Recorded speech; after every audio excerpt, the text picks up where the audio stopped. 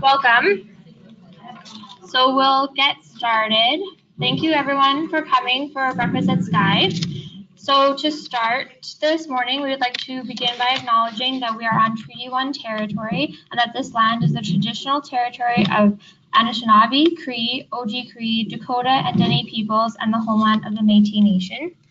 And today we have presenters about Sibshops for our Breakfast at Sky, and the Sibshops presentations and workshops are funded by the Child Rights SPOR Network and the Children's Hospital Research Institute of Manitoba. So we're really happy to have presenters here to talk about how we can involve siblings in care and the importance of involving siblings. So we have two presenters. Julie Walsh is a registered social worker and family therapist who has been facilitating Sibshops and presenting about siblings' experiences since 2011. And Grace, and I can't pronounce her name, is a post-baccalaureate student at the University of Manitoba, and she has two younger brothers who are autistic and has been a peer mentor and facilitator with the Sibshops program since 2012. So we're very pleased to have them here today. And for the people who are joining us on the webinar, which is quite a few people, so I'm really thrilled with a really well-attended presentation. If you have any questions or comments for the presenters, just type them into the chat box, and then I'll read them out at the end and they can answer your questions. Take it away, Julie. Hello. Can you hear me? That's good. Good morning. So my name is Julie Walsh. I'm going to be doing the bulk of the talking because I do most of the presenting, and I'm lucky enough to have Grace here. She's volunteered with the Sibshop program, not my program, for 6 years now, and she's volunteered to share some of her experiences at the end. I do not have a sibling with special needs or any differences, though as you'll see, I have a family member with that. So just a little brief clip about me and about Grace, and then we'll get into the presentation. So as Jessie was saying, I have my master's in social work. I work as a child and family therapist. My specialty now is attachment, developmental trauma, reunification, family therapy, and play. But I got involved in this program because during my master's, my focus was on disability-related issues within the family and how we support family members. I currently run a private practice, but I spent 12 years at a couple of nonprofit agencies, including St. Amant. I worked there for 6 years. I do not have, as I said, a sibling with any special needs, but my mother has an acquired brain injury. And so I grew up having a parent with differences and looking at kind of how that plays out in family-centered care. Hi. Can you hear me? I know I'm really short. There you go. Thank you. So hi, I'm Grace. As Jessie said, I am a post-bac student at the University of Manitoba, and I'm hoping to get my counseling certificate soon. I also do counseling at the Women's Health Clinic as part of the birth control and pregnancy program. I've been there for the past 3 years, and I have been doing Sibshops with Julie since 2012. And I have two younger brothers with autism and seizure disorders, which is kind of how I got involved in Sibshops and wanting to help reach out to other people who are in similar situations and maybe wanted someone to talk with and kind of get different ideas and perspectives about how to kind of go from there and see what other people are experiencing and what we can each kind of learn from each other. Here you go. Thank you.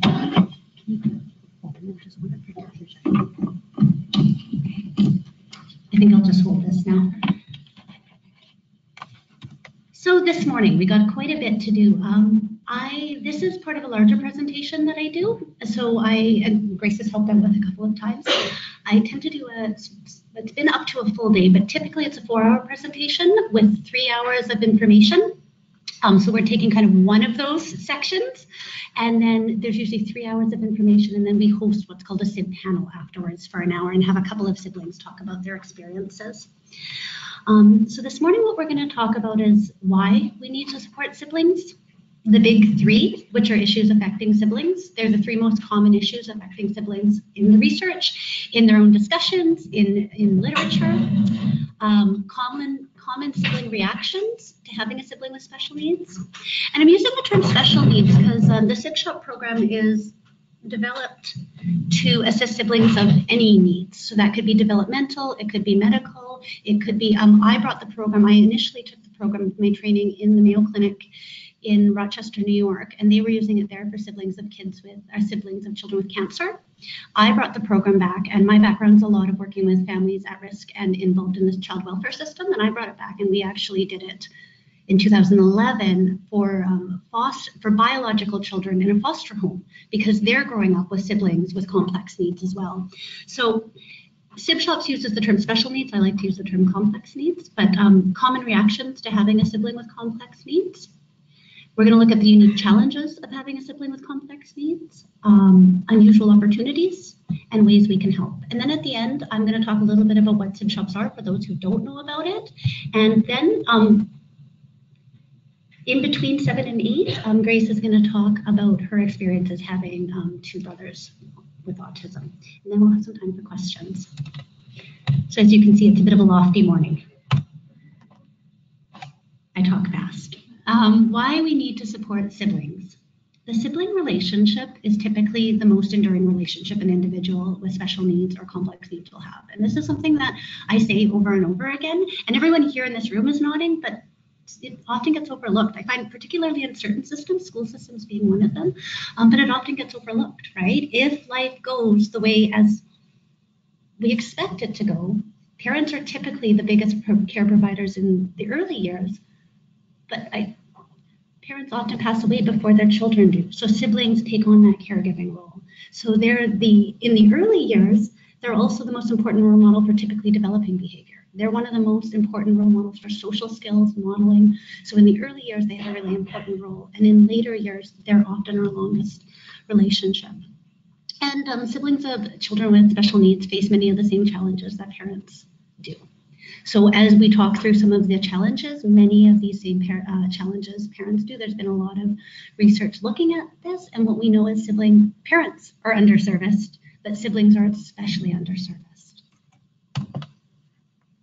So there's some common behaviors, roles, and reactions. My background as a child and family therapist is, like I said, there's focus on disability-related issues within the family, but also a lot on attachment and behavioral patterns. So one of the things that in the 10 years that I've been doing this program, almost 10 years, I've started to add my own pieces to it. And what we know is there's some certain behavioral patterns that exist.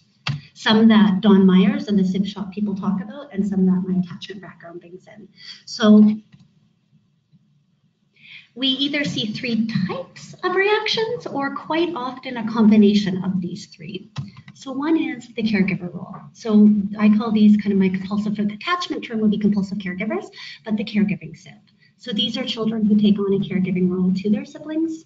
This may or may not be signaled or asked for their parents. I work quite often with parents who don't signal this, but kids pick up on parents' needs and stresses within the family.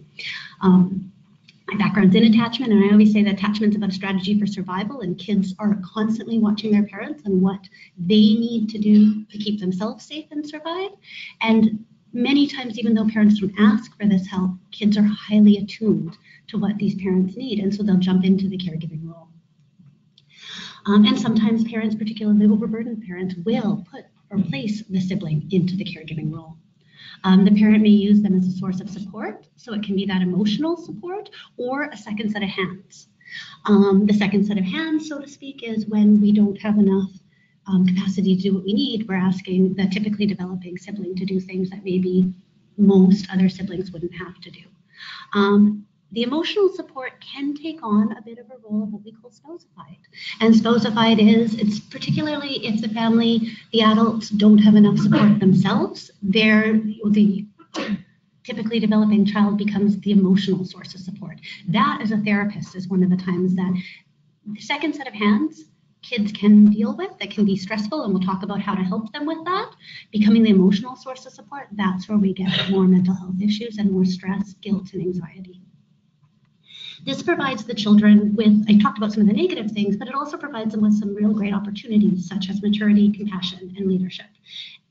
We'll talk about that in a second. But it also may lead to guilt, undue stress, worry, anxiety, and inhibition. And I like to think that, throughout life, we always have opportunities for challenges. There's always the chance for challenges or opportunities. So how do we maximize the opportunities of being a caregiver and minimize the challenges? So kind of connected to the caregiver is the super SIB. This is the child who feels the need to achieve. This is well documented in literature around sibling-related issues. The sibling who is performance-based. For some siblings, the focus is on academic, sport, artistic, or social performance. For some, it might be simply being the best behaved child. A lot of the kids that I've worked with, I should also say, besides running Sibshops, I've done a lot of counseling with families, and a lot of the kids I work with will talk about this, that, my family doesn't have enough space. I'm summarizing what they would say, but enough space for me to misbehave. My two brothers have enough kind of challenges of their own, so I try to not cause any waves in the family and be as good as possible, be as respectful as possible. And they don't want to, like as it says, cause undue stress onto already overwhelmed parents. Again, this may be directly placed on the child by parents. I've certainly worked with parents and children who have said in as many words, I need you to be the good one. But often it's just a felt sense by the child. So this is something that the child feels, and children kind of make their own shortcuts. Children have very limited understanding of the world around them. They have both great and limited understanding, and they will often make their own shortcuts, jump to their own conclusions, and bring things on themselves. This provides the child, again, with many opportunities for achievement, pride, plus it also gives them extra attention from caregivers. When I did my first SIB panel in 2012, I think it was, with Grace at the Canadian Conference of Developmental Disabilities and Autism, I had 5 or 6 participants on the stage, nobody older than the age of 19. Every single one of the people in Grace was one of them, had amazing achievements. And it was quite interesting because at the end I said, tell me something you want to talk about yourself or your siblings. Now, one of them talked about themselves. I happen to know their achievements because I had worked with them in many contexts over the years. And these kids young people between the ages of 15 and 19 all had national, international recognition around things that they had done. They were in the 99th percentile of the areas they chose, whether it be writing, whether it be cadets, whether it be soccer. However, the supersib can also lead to guilt, undue stress, worry, anxiety, same things as the caregiving role, but also a fear of disappointment and an inhibition of feelings, the tendency to want to hold those negative feelings in as not to stress out the parent. The supersib and the caregiver can go hand in hand. And then there's a whole other kind of reaction to having a sibling with special needs. And I like to term this one the resentful caregiver. And so when we run our Sibshops, one of the things we talk about is being respectful to everyone's experiences. So I would say my experience is a good proportion. If I have 12 kids in a Sibshop, probably 8 to 10 are going to fall more into this role. And then a smaller portion are going to be in that more resentful, I really hate this, this sucks, I don't like it. This is the children this child may feel angry, resentful, jealous, and avoidant of their sibling. They may focus on what is unfair, the lack of attention or equity in the house. The children do not understand equality versus equity. Children do not understand equality versus equity. They're very concrete in their thinking. They may have siblings who get a lot of attention, positive or negative, and feel left out. They may have siblings who are aggressive or embarrassing, which leads to resentment. And such children may act out their frustration. They might have attention-seeking behaviors, behavioral issues, attentional issues, feigned helplessness, so they might pretend they can't do things as a way to engage the parent more, aggression to siblings or to parents, and or avoidance of siblings. They may also get a message which contributes to the guilt that they shouldn't feel this way. Some of the opportunities that aren't on here is these siblings don't tend to inhibit as much, which is a positive thing. They tend to seek out support more, and they tend to actually get flagged more within community programs because their behaviors, because they don't like this, they're saying they don't like it. I find that they get more supports in schools and programs, whereas sometimes the supersib gets reinforced for these amazing achievements, but the inhibition goes undetected. So those are kind of our 3 main patterns that we see. And then we're going to talk about the big 3 issues affecting most Sibs. These are the 3 most common issues that siblings will complain about, or ways they miss out. So the first is the lack of attention. If you have a sibling with complex needs, whether they be medical, whether they be neurodevelopmental, whether they be behavioral, a lot of the attention goes to them. And we term these children they're glass children or the glass child. I was going to actually show a video, but we cut it because of the webinar of the glass child. I will send Jessie a link if I can find it on YouTube to the video. And what the glass child means, it doesn't mean that the sibling, the typically developing sibling, is fragile. What it means is that the parents often look through them to see the sibling on the other side. So they become kind of the invisible child. This is well noted, well documented, and it's something that quite a few sibling programs will address with parents. Another way siblings may miss out, or a complaint of siblings, is different treatment. And this goes throughout the lifespan. I talked about younger kids being concrete, but what we know is throughout the lifespan, at different points in their life, the differences in treatment will affect the siblings. So there's both perceived and real unfairness and inequity, and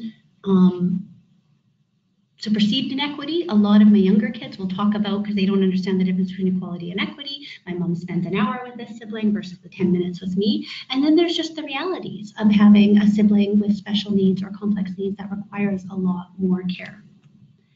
And finally, the family functioning. Another complaint and way that siblings miss out is family functioning. Particularly the one that comes up for under 18 becomes the things we miss out on.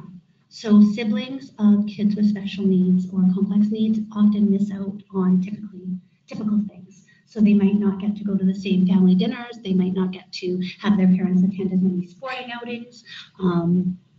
Years ago in Sibshops, we one time had a Sibshop because it's an open-ended group, so you come whenever you can. Then only 3 kids showed up, and they were all teenagers, which was a bit rare because it's usually 8 to 12. None of the activities we had planned I think there's only 2 teenagers, were gonna fit because they were all active games. So I kind of went into my therapy office and I pulled out a bunch of board games. And one of the board games was Taboo. And one of the kids said, and I'll always remember this, "Oh, we have this game. I've always wanted to play it, but my brother hates the sound of the buzzer because it has that really annoying ring, and she had a brother with autism." So as simply as missing out on playing a board game that all her friends had talked about. And I'll tell you, just playing board games for 2 hours, do you remember that? Were you there? I don't know. I think you weren't there. But it was really fulfilling for these kids. And then this one girl kept talking about, this is what my friends talk about. This is what my friends talk about. And of course, what we know about 13-year-olds is they identify, they're very peer oriented, right? So her friends talked about this game that she really didn't have an opportunity to play. So we're going to now talk about some of the unique concerns. These are, as said in the slide, directly taken from the Sibshop manual, and the citations on the very front. Don Myers has been, the man who created Sibshops, has been researching and working with sibling issues since, I think, the late 70s. He is a sibling of somebody with a seizure disorder and epilepsy, and has been invested in this. So these are some of the issues that he's detailed. So as we talk about, we're going to go through, I think 8 of them, 8 or 9. As we talk about them, I want to be clear, not every family is affected the same way. Everyone is unique, and there's other things that influence a sibling's experience of their brother and sister's difference. Age. So one thing we know is older siblings tend to be more likely to struggle with caregiving roles, to struggle with individuation. Younger siblings are going to be more likely to struggle with over-identification and the lack of attention. Gender. The research would say that female siblings tend to take on more of a caregiving role and have more guilt associated with this.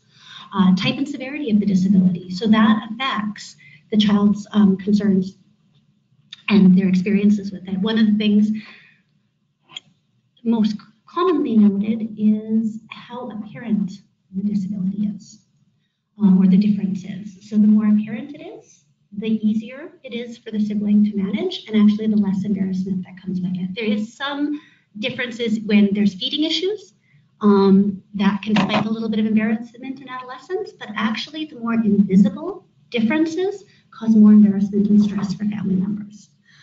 I have a mom with a brain injury, and This one always hits me because her difference is quite invisible. When I read this, and she's had a brain injury for most of my life, it helped me through, and we'll talk about that with embarrassment soon, or not embarrassment, with shame. It helped me recognize some of the pieces of shame came from wanting to protect and to say to the world, hey, she experiences things differently, and what that looked like. The responses of the family. Of course, different family responses are going to, some families are going to be more supportive, some families are going to give more supportive messages. Grace is going to talk a lot about her experiences. She, skip to the end, had a very positive experience with her family. So the family responses there led to a very positive experience, which led to her being very close to her brothers. Services and supports available. The more supported a family is, the more supportive the siblings are. Financial resources, so families with higher financial resources, the siblings tend to fare better. One of the things that comes from that is more involvement in extracurricular activities. A lot of siblings with or families with more financial resources have siblings who really take on that super sib role and find these ways to excel at certain areas and get their needs met. Some of their needs met there. And then, of course, personal and cultural beliefs will affect how we perceive the difference, how we perceive the siblings' role, and what messages siblings have. So we're going to talk about some of the common concerns that are unique to having a sibling with complex needs. And so the first, and this tends to only affect younger siblings, more often affects younger siblings, is called over-identification. And that occurs when the sibling wonders whether they'll share their sibling's issue. It's quite interesting because I created part of this presentation years ago, but now most of my work is involved with children and child welfare, or child family service agencies, and this still comes up. So when I have one of my kids just the other day has a sibling with ADHD and ODD, so some pretty severe behavioral issues, and was saying to me, like, what if when I'm a teenager, I behave that way? Am I going to behave that way? And so it's that idea of whatever's happening with my sibling, will that affect me as well? It's associated with the severity of the illness, so it's more common with the milder the disability or the more invisible. That's a direct quote from Grossman. Again, when left to making our own, when left without information, children make shortcuts, and when there isn't many visible differences, more so behavioral or social emotional differences, children will over-identify more often. Age, siblings who are older than their brother or sister are less likely to over-identify. So how we can help. Each of these slides will talk about an issue and ways that we can help. And one of them is accurate information. I started to walk away. One of them is accurate information. I said I cut out part of the slide, or part of the presentation. One part that I usually talk about is information at different stages, because it's really important. And if there's anything I can stress, you have to have and support families to have this conversation with siblings over and over and over throughout their life. You cannot just tell a sibling once, your brother has autism, this is what autism is, and expect that definition is going to, that understanding is going to suffice for the rest of their life. And at different stages, they're going to have different concerns, and they're going to have different needs, informational needs, and providing accurate information at every step along the way is one of the most beneficial things a parent or a service provider can do to help increase that resiliency in the siblings. Embarrassment. I think this one is, it's an obvious one, but it also becomes a very shameful and dirty little secret for a lot of the siblings I work with. It's one of the things we talk about most in Sibshops. Siblings can be a source of embarrassment for many reasons. Unwanted attention, atypical behavior, feeding and changing issues become one of the higher embarrassments. Particularly, anyone guess what age embarrassment spikes? Teens. Do you know what teens? Did it say that on there? Oh, I said it there. So early adolescence. Early adolescence, those very insecure, peer-oriented early adolescent children, 12 to 15, embarrassment is really high. And I don't know if you know anything about child development at that age, they're also very self-centered in their thinking. So there's this need to figure out who I am, be self-centered, want to take care of themselves, want to individuate, and then want to fit in and be like everyone else. The unwanted attention. This is something that I think, if I could get on my soapbox, happens so often. And it's so interesting. I mean, there's unwanted attention that we can't protect kids from, right? Having a sibling with special needs is having a sibling with special needs. But there's unwanted attention that different service providers put on children without even realizing it. One of the number one things that comes up in Sibshops, and it's come up time and time again, is how often schools or teachers or professionals within a school system will ask the typically developing sibling about their sibling's special needs, or put them in a position of describing their special needs to other peers. I have some kids who participate in Sibshops who love to do that. I had one little girl that was like every year she had her little presentation around autism. She'd bring the books, all cats are autistic, or all cats have Asperger's. You know, she had this whole way about going about it. She loved to teach about her sibling. I have other kids who feel really pressured, who feel like it is not my role, who don't know how to say no, who feel embarrassed, who feel very resentful. So sometimes that unwanted attention isn't just the sibling's behavior, it's things that the adults around them place on this child, particularly around talking about or taking care of their siblings. Atypical behavior, aggression, public displays, and loud tend to be the ones that can be the most embarrassing. Again, the milder or the more invisible, the stronger the feeling of embarrassment may be. And embarrassment is greater at certain stages. So how can we help? Allowing space and acknowledging the embarrassment. Allowing space. I had one kiddo who, I had one kiddo who at about 14 really struggled with walking with her brother in the mall, because the behavior was really, really unpredictable. It also resulted in her getting hit and hurt at times, right? Because it was a stressful situation. And being 14, her peers hung out at the mall. Every time she was at the mall, she saw friends and things like that. So one of the things that her parents actually allowed her to do was have some space at the mall. And it took a while for her to be able to voice that. And because there was that sense of shame and guilt around being embarrassed, that, so they would eat together at the food court. They'd kind of split up to go shopping and come back and meet up. And acknowledging the embarrassment, really just validating the children's concerns and not having unrealistic expectations, because it is challenging. And if we validate it, the kids are going to have less experiences of shame, which we're going to talk about in a while. Guilt. So much like embarrassment, guilt is a really common concern of children, of siblings of children with special needs, individuals, not just children. This goes well into adulthood. They're far more likely to experience guilt than those with typically developing Sibs. So there's many types and reasons for the guilt. The three main ones that we talk about are the survivor's guilt. So a lot of guilt over having abilities, health, opportunities that their sibling may not have. This comes up quite often as children age. This comes up really often around dating, around academic performance, around marriage, children, things like that, where a lot of guilt may be expressed that I have things that my sibling may or may not have the opportunity to have. Another form of guilt is typical Sib conflict and ambivalence. I do a lot of family therapy. Kids, if you spend 72 hours with anyone, they're going to get on your nerves. I say this to it doesn't matter who it is. You'll laugh. You bring your best friend, you spend 72 straight hours with them, they're going to drive you nuts at some point. And siblings, and any parent who has two or more typically developing siblings, know they fight, right? They fight. And those siblings fight, they learn how to resolve conflicts, they learn how to develop sometimes a thicker skin. So my sister's 10 years younger, so there wasn't a lot of teasing, but my husband has has 4 brothers, and the way that they talk to each other sometimes is appalling, but he would say that I can't take a joke as easy as him. And so one of the big things that we see in Sibshops is expect normative behavior from normative Sibs. And it's normal to feel frustrated, to feel annoyed, to say, leave me alone. What isn't normal is the experience of guilt afterwards.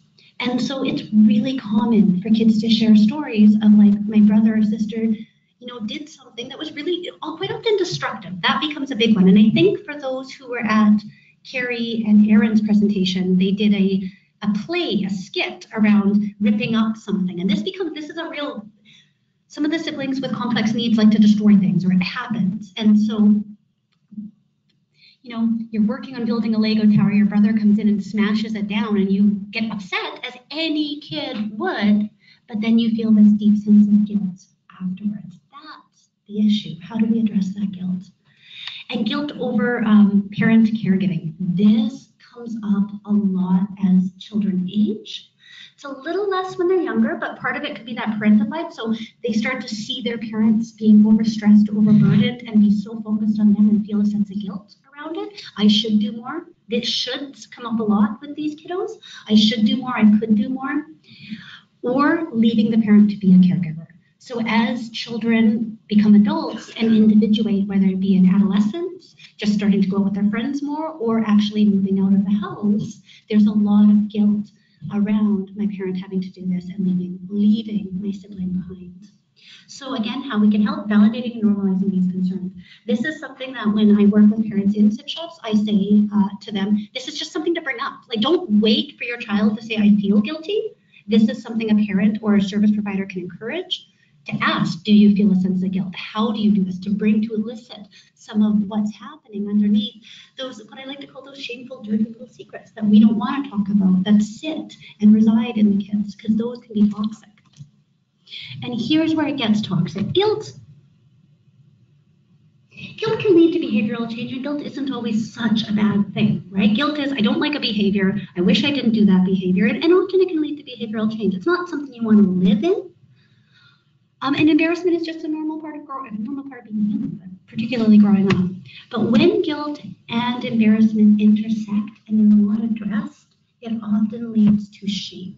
And this is concerning. This is the guilt is a concern, but it can be manageable. Shame is much more deeply rooted. It's about the self.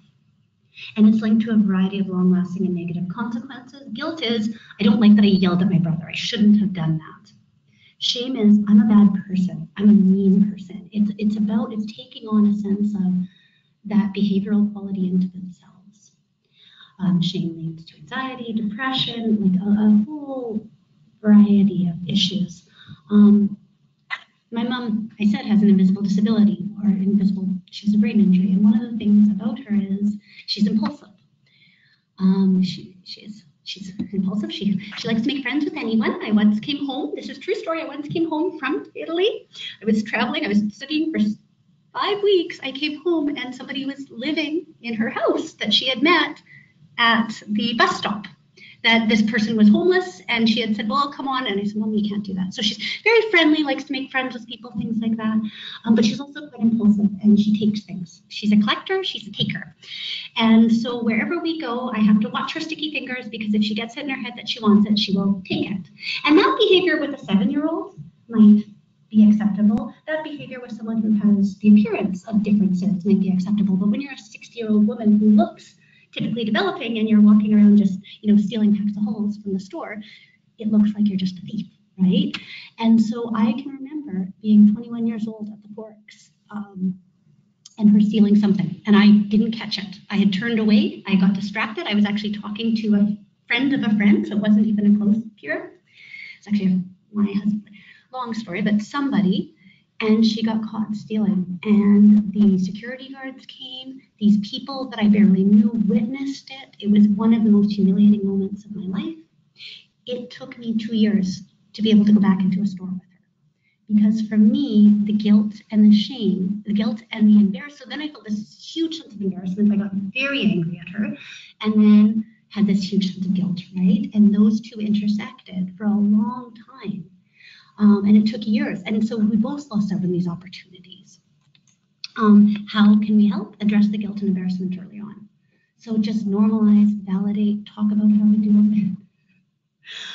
In my case, always travel with another person with my mom, so we always have a set of eyes on her. That was one of the things that, made it manageable. But you don't want to miss out on those opportunities. And I'm always going to be my mom's daughter, and most siblings are always going to be their brother or sister's caregiver. Brother or sister stay in their life. What we know is if we support siblings more and we reduce these, they're going to have better relationships and be better care providers later on.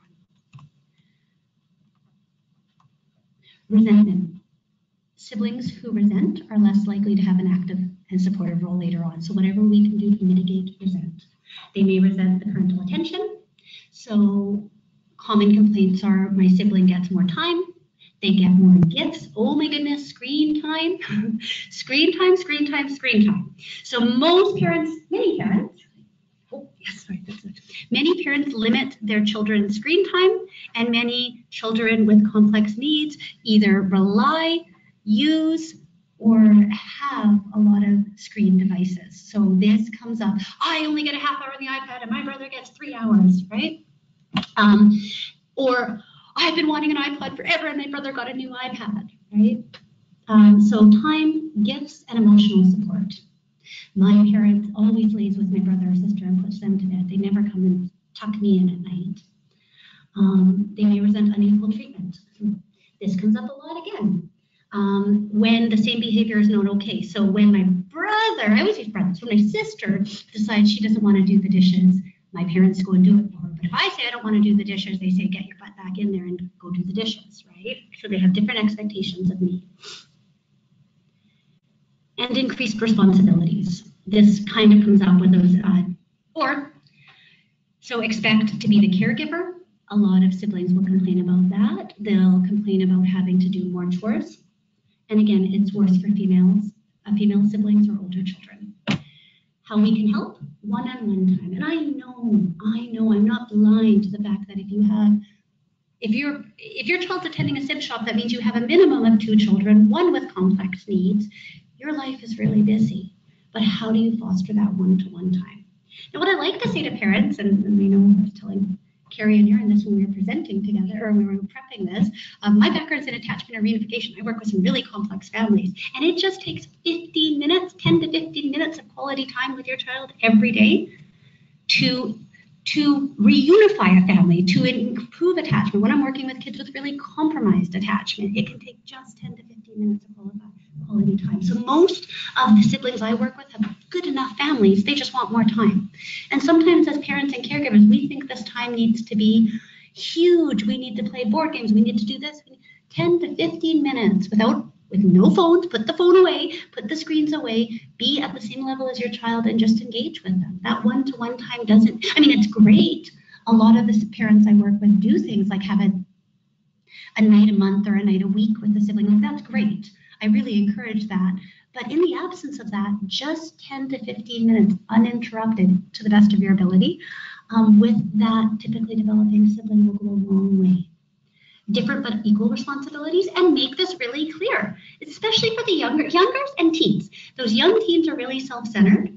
The older teens are self-centered in their thinking. They're really egocentric. The older teens are just wanting to kind of do their own thing and push and challenge. And the younger kids are very concrete in their thinking. So they don't always understand, as I said, the difference between equity and equality. So they don't understand that I have to do the dishes and my brother or sister just has to carry them over. That seems like a 2-minute chore compared to a 10-minute chore. So however concrete we can make this, a lot of my families will use things like reward charts or chore charts specifically so that it's made visual that child A and child B both have their own responsibilities, even though they might look different. And reducing expectations. So recognizing if there's resentment developing, how can I reduce these expectations? Are my expectations too high? And because these Sibs often are like that super Sib, they're really overachievers, we sometimes forget how young they are, and they can miscue us about their age because they're very socially adept, they're very smart, they're all of those things. But maybe looking at, do the expectations are they realistic? Pressure to achieve. Long documented by researchers, this group, as I've said, is a high achieving bunch. Some suggest that this is due to the need to make up for the siblings' limitations. Some research suggests the pressure comes from parents. Some suggest it comes from typically developing siblings themselves. There's some discrepancy in that. So, and many Sibs note they felt such a pressure, others strongly disagree. This is a really contentious issue. So some Sibs will say, yes, I did, and others are like, no, I didn't, and they don't like that. That's kind of the perception out there.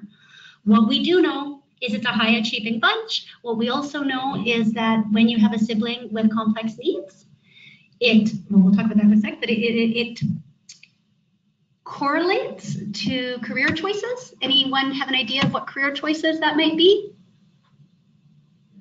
Pardon me? Healthcare, the helping professions, teaching, social work, like all of us, basically this whole room, like healthcare, teachers, social workers, healthcare professionals, nurses are the big four. When I said social workers, I meant more social services, but the big four. So how we can help, again, try not to focus too much on achievements. And this is a hard thing to do because a lot of these Sibs, that's where they shine. That's where they have, that's their place to be special, is, being the best soccer player. But one of the things I work a lot with families on is, validating and working with, like, that's great. Like, you want to reward these accomplishments, but don't focus so much on the accomplishments. Because if we spend a lot of time focusing on the accomplishments, those who take shortcuts, those young kids who take shortcuts, sometimes correlate that with, by accomplishing things, my parent is more proud of me. And really, we want to get the message, I'm proud of you just for being you. Normalize and validate. Isolation and loneliness. So this comes up a lot. This is a huge issue for many siblings, children, and adult ones. And so the initial, there's the isolation and the loneliness from parental attention. So they often become lost in the shuffle. They become that glass child that we talked about. So there might be some isolation within the family unit. There's isolation from peers. I wish I could have shown the glass child video because she talks a lot about that, the little girl in it.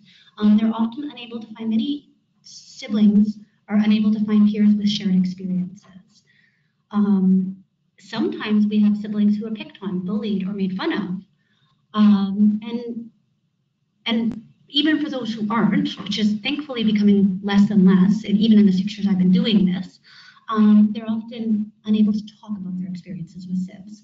Many have difficulty discussing with peers who do not have the same experience. So they tend to give very superficial answers. They can't talk about guilt and resentment and embarrassment because that feels more shameful. And then there's an isolation from the process, information in the process.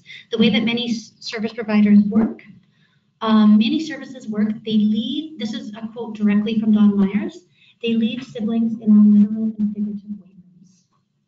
So they're isolated sometimes within their house, they're often isolated to some degree from their peers or different from their peers, and then there's all of this stuff going on with their sibling that many kids are unaware of, they're unsure of, they don't know what it is. When I started Sibshops, now this again is getting better. When I started Sibshops in 2011, we ran a camp and we had a different professional come in each day, and we had no OT. My old executive director was an OT, and she came and spoke, and we had 14 kids, and only one had met an OT before, and all of them had siblings with neurodevelopmental issues. And so they're like, oh, that's what you do. They heard about this, magical woman with this bag and of sensory things, right? And parents do not provide info because of a desire to protect the child from stress or sadness. So service providers sometimes leave them out, and again, this has changed just in the 7 years I've been doing this. I've had many parents. I've had parents, family members participate in Sibshops. They brought their kids to Sibshops, and we talk about our sibling special needs. We talk about what it is, does it have a name, like those kind of things. And I've had parents say, well, we don't provide a name for it. The brother has autism, but we don't use that term. So the kid's like, well, something's different, but I don't really know. And I understand the desire not to label, but it leaves the child really confused. And this is just coming from a place of protecting the child, or when there's really complex health issues going on with the child. Maybe the parent wants to protect and not stress them out. But little people have big ears. That's my grandma saying. Bless her heart, she used to say that my whole life. Little people have big ears, and as a child therapist, I will tell you, they hear everything. Like, so many kids can come into my office and tell me how much child support one parent owes the other. Like, they hear it, and because they know they're constantly, that goes into that attachment. I rely on you to stay safe, so I gotta track what's going on with you as my caregiver. So if something's going on with my sibling and you're stressed over it, I'm gonna feel it, and we gotta find an age-appropriate way to talk about it. We can help, again, one-on-one attention, provide opportunities for peer support. Big time. That's one of the reasons I brought Sibshops back to Manitoba, to start to provide those opportunities, normalize needs for peer support, and model this. So what I can tell you, having worked in Sibshops for 7 years, is the parents who are the most involved themselves tend to involve their children the most. So parents who have a really good support system, who are used to talking about this, who have all of that, have children who they find ways to support and involving them in the process. So my background's in play therapy. I haven't talked about that, so I do play therapy. And so I have this really neat office. If you ever come to, I have a couple offices, but particularly my Winnipeg office, it's filled with toys. It's got a sand tray. It's got cushion. I mean, it is a really cool place to be. Now, what siblings don't realize is that the kids coming to me are coming from really complex trauma places. They're coming for treatment of complex trauma, always. Sexual abuse, physical abuse, change in households, really heavy issues. And I would watch these kids come up. So I'd go up with little Johnny up to my office, and then his little brother would be waiting there. And all his little brother knew is that he doesn't know about the trauma, nor he shouldn't at 5 years old or 10, but all he knows is Johnny gets this attention from this nice lady, and gets to go to this super cool office with all these toys and come down with all this artwork and say, I played this game. And so one of the things that I can do, I know I haven't run my own practice, so I get to kind of do what I want. I incorporate Sibs into that process. So quite often at the very end of my session, I give them 10 minutes to play, just free play if I have time, and I then do use that time to debrief with the parents so that the sibling gets this experience. The other sibling gets to just play in my office in a non-trauma, like just a normative way, and that gives me time with the parents, but it's just bringing them in. Because just like an OT, I think this quite often with the OT, we all know the work that's happening, but to the typically developing Sib, it looks like some really cool games and toys and activities. They don't understand what's happening there. So I'm going to just very briefly talk about the unique opportunities, and then Grace is going to talk about the work that's behind. So some unusual opportunities, because I don't want to just end with the bad stuff, right? I mean, there's a lot of challenges that come, but there's a lot of really great things that come with having a sibling or a family member with special needs. One is maturity. These kids are about the most mature you'll meet. They are well-spoken, they're mature, they're intelligent. Many of the kids I work with in Sibshops are confident and wise beyond their years. And this lasts well into their adulthood. I find that as adolescents, they're less self-centered, they're more compassionate, and they're more connected quite often. If they're supported within the family, the siblings, my adolescent siblings, are more family-oriented quite often than those without siblings with differences.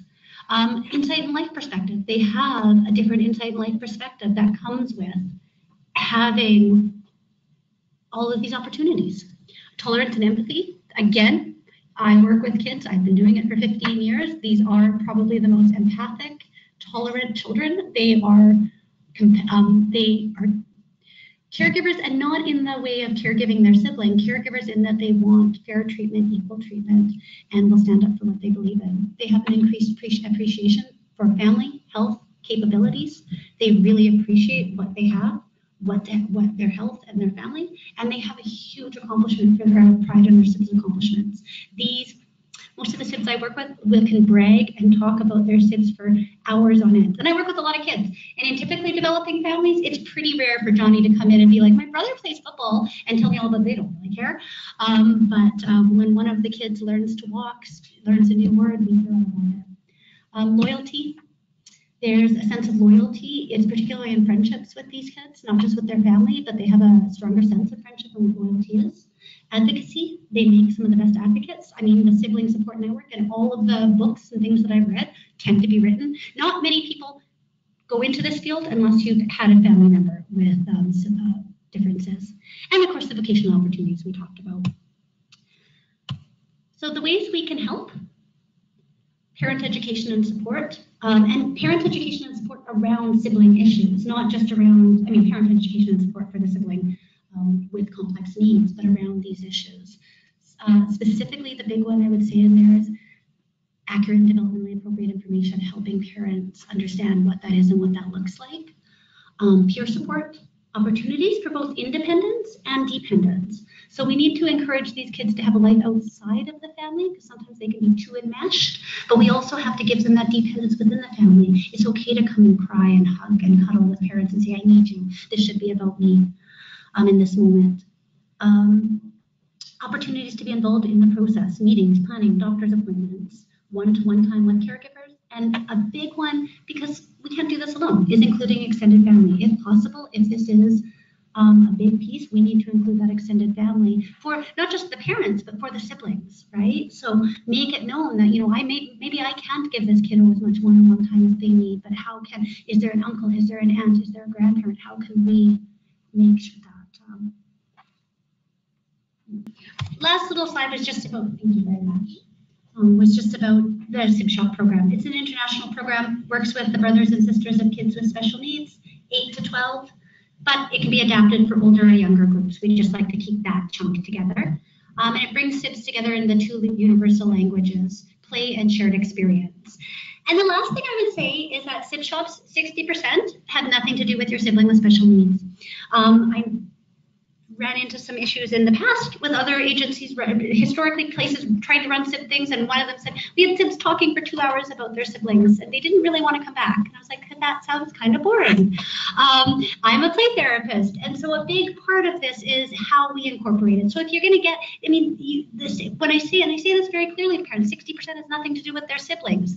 And some parents don't like that, and that's fair, I understand it, but I want them to know this is not just about talking about their Sibs, it's about celebrating themselves, getting to know themselves and processing what's going on with them. So 40% is very directly related to their Sibs, about 20% is just having fun and playing, and then about 40% is related to themselves and understanding themselves. Any questions? You know, we're really behind. I guess that's how you make sure you have no questions. You just go until the very end, and then I don't have to be put on the spot. So thank you so much, Julie and Grace, for the great presentation. So hopefully after this, everybody can think about how in your own practice today and the rest of the week, and the rest of the year actually, how you can include siblings and talk with families and siblings about what they want and what they can do. So before everyone runs off, if you could please fill out the feedback survey in front of you. There's some pens around, so you have to share them. And then if everyone can make sure that they sign in before they leave. And then in January 8th, so just after the holidays, we'll be hearing about child and adolescent mental health services in Manitoba. Please. Okay, thank you very much. Sorry. That's okay. Are you sure? You sure? That's no problem. Okay. Actually, the friend that I'm buying the necklace for